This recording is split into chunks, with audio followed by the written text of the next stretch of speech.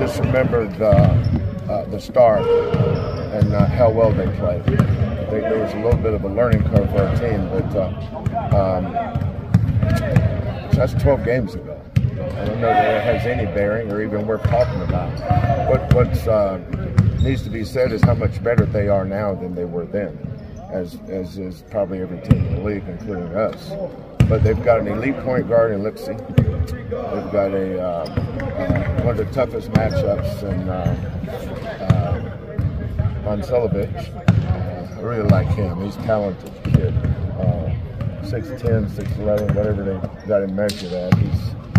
He's really good, smart, tough, good decision maker. Gilbert kid is fearless, tough, aggressive, can score and shoot. I think the thing that makes them is their front line and how well they fit together. They're 2 4s and they're 2 5s, and they're all really good. Jones plays with great energy. Rob Jones, Curtis Jones comes off the bench, and he's obviously made a major jump. I mean, we're all 11, 12 games into the season now, but he's playing really good right now. I watched a bunch of their games last night, this morning. The first thing that jumped out to me is how much better they are than when we played them. Well-coached team, very disciplined, physical, play hard. Whoever plays them, it's going to be a difficult matchup.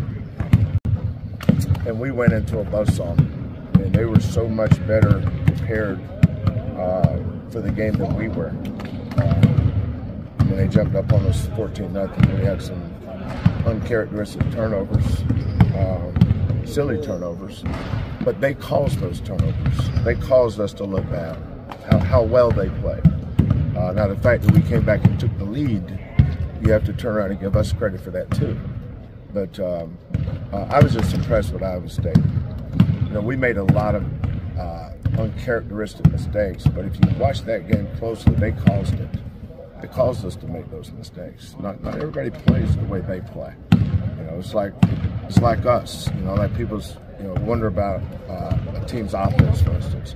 No team's offense is going to look really good against a really good defensive team. How many great offenses come in here and wonder what would happen to them? It's tough to play on the road and be really good offensively, especially against a team like Iowa State or Kansas or any of the really good teams. But when you go on the road, it's tough to win, man. It's tough to play good. And you just got to figure out how to.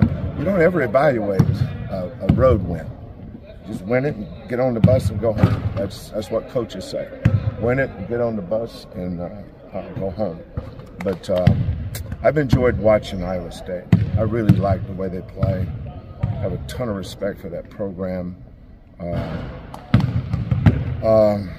I don't know how many times I've taken teams into Iowa State. Not that it's important. There's not a better fan base. There's some probably as good, very few, but there's not many fan bases that can touch them as far as tough places to play.